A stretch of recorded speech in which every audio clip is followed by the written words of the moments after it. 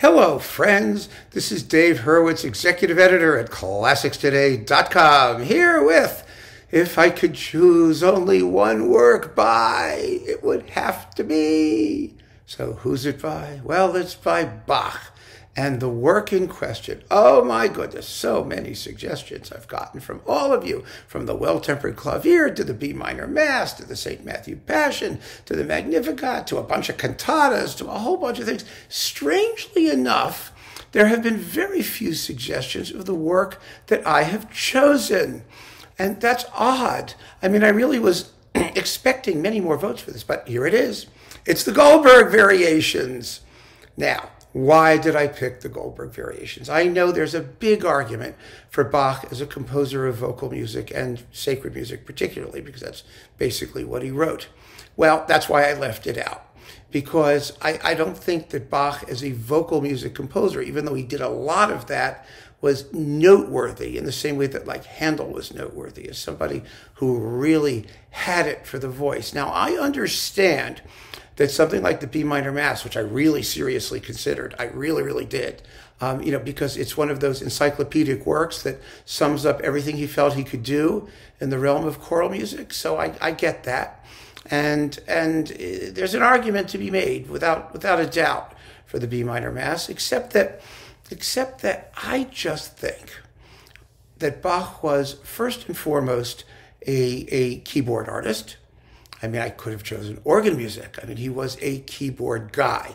That is an argument, of course, for the Well-Tempered Clavier as well. But the problem with the Well-Tempered Clavier is that it's, 48 pieces, even if you do all of them, both books, that are all the same form.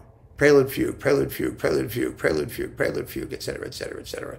So I think the god Cankrazans, who has to listen to all this stuff to decide whether or not to destroy the universe as we know it, musically speaking, I may run the risk of being a little bored, frankly. And so, not that you can't listen to it in bits, in dribs and drabs, but it doesn't have the variety. But the Goldberg Variations, well, it's kind of special. First of all, it is also one of Bach's encyclopedic works. It's everything that he could do with variation form. It has the contrapuntal element, the canons at every third variation. It has the element of virtuosity, which we always seem to ignore when it comes to Bach. But Bach was a fabulous keyboard virtuoso, and his music is difficult. It's all difficult, because he really didn't care whether people could play it or not, as long as he could, and he could play anything. So I think that we have to have something that has a brilliance to it. I also think that Bach had something of a sense of humor. He had a sense of fun. It has an emotional depth that is extraordinary for instrumental music of the period. It really does, because the sad minor key variations are really deeply moving and chromatic and creepy and slithery and dark.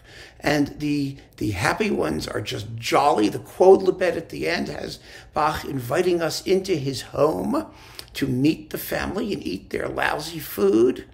I mean, there's just, in terms of expressive range, it's just about bigger than anything else he wrote. Certainly bigger than any other instrumental piece he wrote.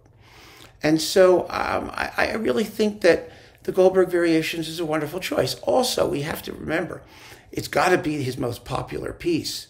I mean, big work. I mean, there are tunes, right? Like, Jesu, Joy of Man's Desiring, or, stuff like that. But I mean, in terms of large works, there isn't anything he wrote that's more popular. I mean, every major pianist since Glenn Gould has recorded the Goldberg Variations. They've recorded it in piano versions. They've recorded it in harpsichord versions, in clavichord versions, in organ versions, in string trio versions, in orchestrated versions. I mean, it's been everywhere. And that brings up the final sort of the clincher, the thing that clinched it for me. And that's this. I understand the argument for Bach's vocal music. I really do. But Bach as a composer was not a composer for whom medium was the big deal most of the time. In other words, his music exists almost in an abstract kind of formal realm. I mean, Bach treated it that way. He arranged orchestral pieces as choruses, concerto movements as, choruses as solos and things. The music had this sort of essential musical, contrapuntal, figured bass, universal reality. And it almost made no difference whatsoever what he arranged it for, whether it was vocal or instrumental or anything else, because the musical fundamentals were the same, no matter what. I mean, it just didn't make any difference. And so I wanted to find a piece that was universally respected and revered, popular, that didn't have any barriers to enjoyment for Cancresans, who, his Latin is very fuzzy. The god Cancresans was never, yes, he's a god. He supposedly is omniscient. Okay, maybe he knows Latin. That doesn't mean he likes it. And that doesn't mean he likes to hear it sung. I wanted something that was so quintessentially Bach-like.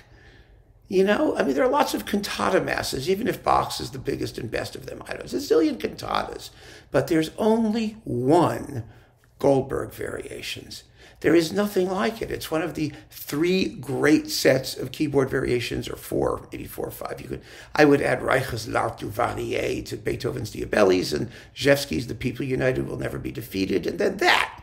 But basically you can count them on the fingers of one hand.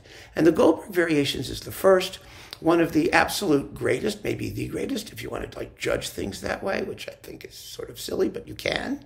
And so that is my Bach piece. Nobody but Bach could have done it. Nobody could have written a piece of such range and variety and character and virtuosity and intelligence and it's all there in that one marvelous piece. And there's so many versions to enjoy. So if Cancresans decides to preserve the Goldberg Variations as a single work of Bach, we're going to have 1 billion recordings to compare. The discography is just huge. It's enormous. There's 1 million wonderful artists who will also be preserved, and that's worth considering too, I think. So keep on listening, friends. Keep your suggestions coming. I really appreciate them. And as always, the list is down below for where we're up to now. So thanks so much for joining me. Take care.